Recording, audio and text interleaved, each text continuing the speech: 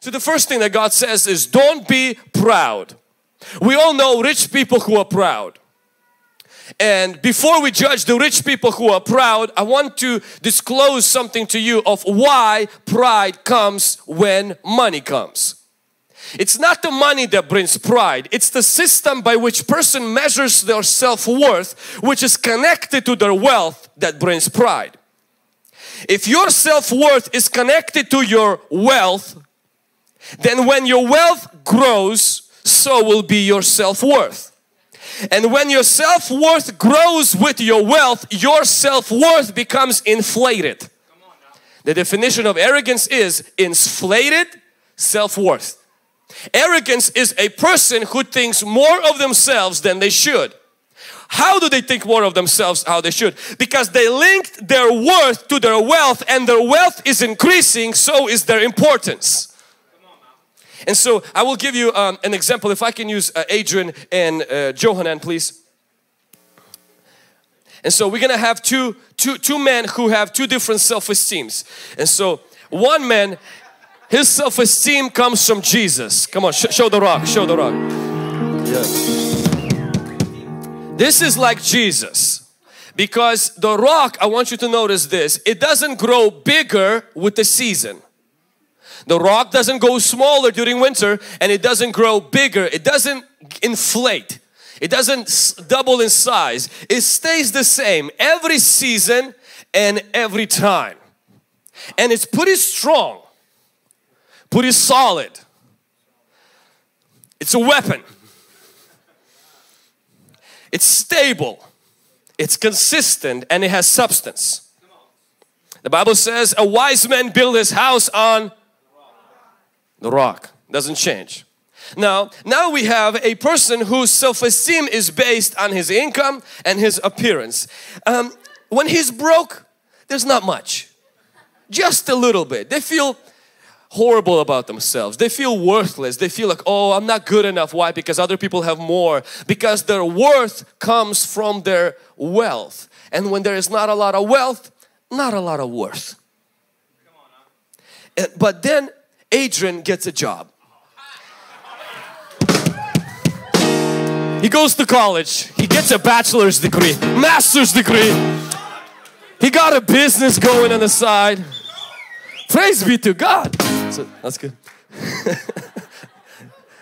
And so, you can tie it up now.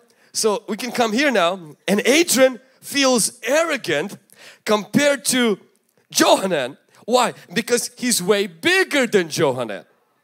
I mean, look at Adrian. You almost got it. You're going good. See, you got to always maintain that thing that you get with inflation. You got to guard it and protect it, get the lawyers and live with guns and all this stuff. And your hands are sweaty and stuff. Okay, you can hold it. You can just hold it like this, yeah. And so I want you to see this. I want you to see this. That's fine. Compare these two. Of course, he's bigger. He's better. But his size is inflated. And his size has no substance inside.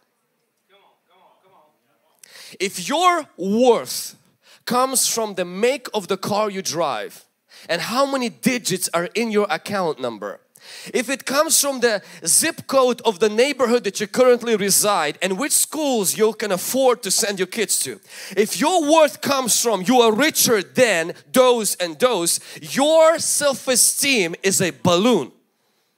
It's only good when you're strong and healthy, economy is good and everything falls in your favor. Good luck. Because we live in a world that is broken.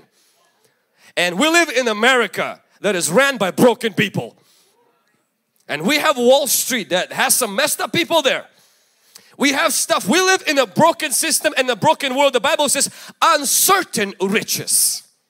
Uncertain. Everything is fine until this thing comes in. A small little accidents in life. The Bible says that the foolish and the wise men, they build their houses, and then the rain and the storm came, and the rain came attacking. Guess what happens? The needle will break, the rock will not. See, when you have your identity and your worth in who you are, when you have your who you are in whose you are in Jesus, when you have the rock as your foundation, Whether you're broke or rich, you're the same. Your importance doesn't become bigger because you have a nicer car, you have more followers on Instagram, and because you have more money. You still carry yourself with same dignity that you carried when you took a public transportation. I know who I am righteous, I am forgiven, my heaven is at home, and I'm a child of God. I am loved whether I'm skinny or I'm fat. I am loved whether I'm rich or I am poor. I am loved whether I have a lot of clothes or I shop at, discounted stores. It doesn't matter. Why? I know who I am. And then you get stuff, I'm still the same guy. I still love God. I still fast. I still pray. And the trouble comes, it only makes me stronger. But then we have a person in here whose self-esteem is based on their appearance. It's based on their stuff. And so guess what they fear? Now everybody fears these. Do you think rocks like the needles? You see what happens with these needles? You keep pinching them and then you lose them. Do you think rocks like these things? They don't like it. Nobody likes it. But the rock doesn't fear them. For their identity is never measured by their wealth or their appearance. Balloons are terrified of these little pieces. Why? Because it takes one touch and there goes your wealth, and there goes your self-esteem, and there goes who you are. Because it's not based on whose you are, it's based on your weight scale or your wealth scale or some other scale that's not Jesus. You may sit here today and you say, Vlad, I don't feel rich and therefore I don't struggle with pride. But if your self-esteem, if you feel small, if you feel worthless, if you feel inferior, if you feel like you're nobody, let me ask you a question. Why do you feel that? If your answer is, well, I'm not Vlad, I'm not Malachi, I'm not Ilya, I'm not like on the music team, I don't have a nice car, I'm not married, I don't have this. That tells me you have linked your worth to something the enemy can have access to. You may not struggle with arrogance, but you are struggling right now with other sins. And when God blesses you, you will no longer struggle with depression, you'll struggle with pride. And God says that I want to bless you, but I want you to change who you are. Draw your identity, connect who you are to me, and therefore when your wealth inflates, your self-importance will not. When you get thinner, better, and seps and biceps and triceps and every other seps and you look incredible, you're still the same importance as you were when you were a baby. Come on, somebody. God does not love you more or less when you're rich or poor. And you should never become more important in your eyes when you make more money. Because what that makes you is arrogant. Because your worth is now more. Now the world will always see you as more important. I'm not saying that. That's the world. Make sure you don't think of you as more important. God told Saul, when you were small in your eyes, that's when I picked you. But then you got inflated. You got more money. You have more titles. And you have switched from putting your worth into me, which I loved you and you were my child. You were my son when you were nobody.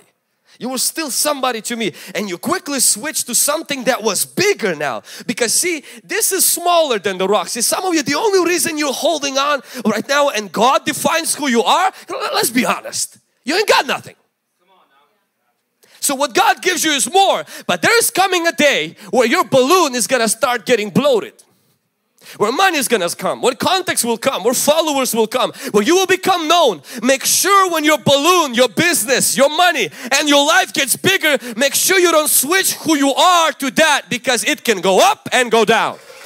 Somebody say amen. Somebody say, my net worth does not determine my self-worth. Come on, let's say it again. Say, my net worth does not determine my self-worth. When your money inflates, make sure your ego doesn't. Stay where you are. When the ministry grows, Make sure my prayer life and commitment to God, humility remains the same. Make sure I don't become special. Now I will be special to a lot of people. Make sure I'm not special to me. Make sure that I take myself the same way I took myself when I had absolutely nothing. Pride and arrogance comes when we switch our identity from Jesus Christ into our things that have grown us, outgrown us. Now when I was younger, I used to think that your self-esteem is something that God thinks of you so highly that you will never ever in your life be able to match to that thinking. And I realized the Bible says for us to think within the measure of God's grace, meaning God doesn't think you're all this and that. You're not. Bible says two definitions for who you are. You're nothing without me. You can do everything through me. If you think that God thinks in here that you're so worthy and awesome, He would never have us worship Him. He'll have us worship you. Your self-esteem has limits. Some of you think that you're like limitless. God thinks of you so high and you're just trying to think of you so high as God thinks. God doesn't think of you so high. He just thinks of you good. He loves you. He thinks good of you, but there is a ceiling to your self-esteem. But when the wealth goes through the ceiling and it goes up, we tend to go with our self-esteem, with our wealth. And God says that's when the pride comes in, because arrogance is inflated self-importance. Rich people, do not be inflated.